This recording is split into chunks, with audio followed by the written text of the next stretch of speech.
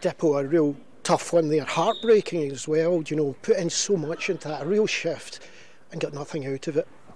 Yeah, sore one to take on the chin, but credit to the boys, you know, we fought to the end, but it's, like I said, it's just one of them days, and we just have to move on to the next one, keep thinking about it, use this game that's just gone past as a booster for the next 10.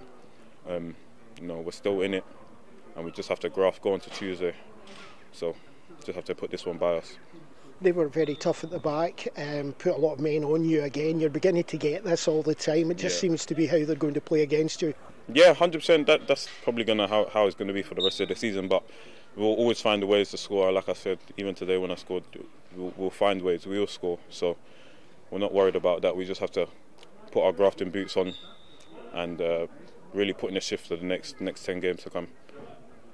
When you lose players like Josh through injury and Dara, two of your real suppliers of the ball, that made it a more difficult game for yourself. No, 100%. Obviously, Josh feeds me the ball, Dara feeds me the ball, so that is a real blow for us. But we've got more than enough talent in that change room. We've got more than enough heart and soul in that change room. So I've no doubt that we'll still score goals and people will still put their chips in.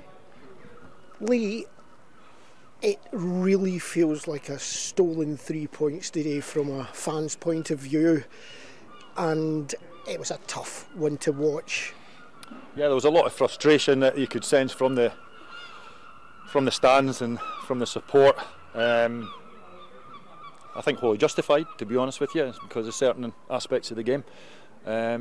Listen, first and foremost, let's talk about the game in relation to that. We've got to defend better. The first goal, we've got to defend better. The second goal, it was unfortunate because I've always said since I've come in, if we're going to fall short this season, we'll fall short having a go. And we had just switched the formation to go 3 at the back and get the 2 up front again with 10 men, and have a bit of go the last 20 minutes. And then we were just out of shape a little bit, Frankie and Paddy, in relation to organising the back post area there. So we can do better with that.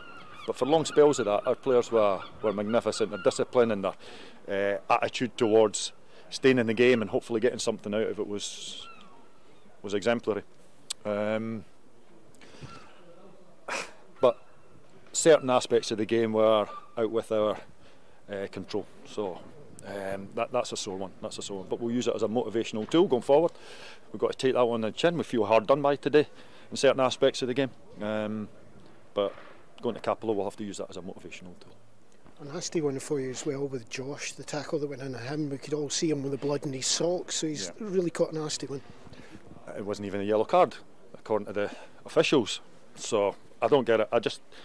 The fact that you've got 2 officials inside 10 yards from the incident and not even a yellow card. And then obviously the decision on Dara. Listen, I thought it was a foul on Dara. The boys pulled his shirt back. Dara's gone into the challenge, but Dara's toe is pointed down the way. There's no studs up. There's nothing. The referee's got to just take a few seconds to himself and assess it. That's what I said to him. I went in to see him. I says, I watched the game last night where the referee couldn't get the card out of his pocket quick enough, and I've watched the game today for very similar circumstances. I said, to give yourself the best opportunity possible, give yourself 5-10 seconds, reassess it, just check on the Inverness player first and foremost, to let it process in your mind before you make a final decision. Now, if you're checking the Inverness player and maybe he's got a ripped sock or he's got blood in his ankle or you can see any, then maybe you're justified, but up to that point there was just, I don't know. Well, I'm speaking to you very frustrated here, so yeah, very tough to take. Can I turn it round then a wee bit? And I know you've gone that kind of way. The team put in a hell of a shift to try and get something out of that, and in the end the feeling was in the crowd, you know, it was so close. Yeah, it was a bit of, again, it was a bit of frustration. I think the supporters appreciate the lads put a lot of effort into it. It'd be interesting to see their distances covered and running stats and everything like that later on, but ultimately that doesn't win you a game of football. We've got to defend better. We've got to, with 10 men against them, it was always going to be tough to create, and leave ourselves open at the back, so we had to play with a lot of balance and everything to keep ourselves in the game, and as I say, maybe give ourselves the last 15-20 minutes to have a go at it. It was just unfortunate the minute we decide to have a bit of a go at it, we lose a goal 2 minutes after, and that was the frustrating side of it. But they deserve a lot of credit, they put everything into it. I think they wear the badge with pride, and they will do until the end of the season as well.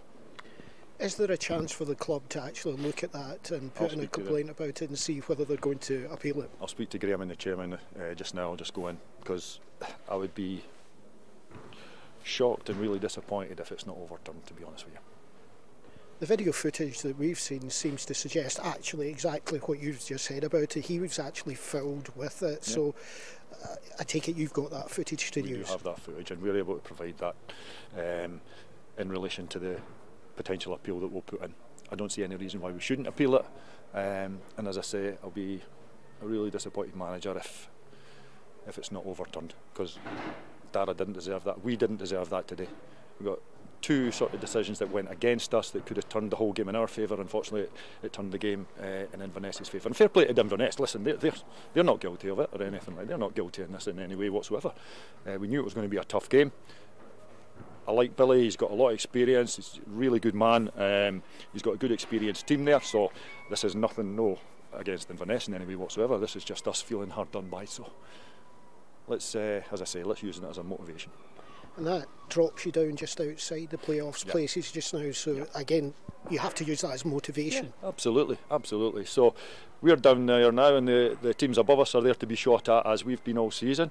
We are going through a little sticky patch, and this is, as I've said the last 2 or 3 times, we need the supporters. We need them really to help us, back us, push us when the chips are down like they are at the moment, and drag us over the line. But I've got a group of players that will fight for the badge all the way for the last 10 games of the season. They'll give everything they can, and hopefully we can finish the season with a strong run.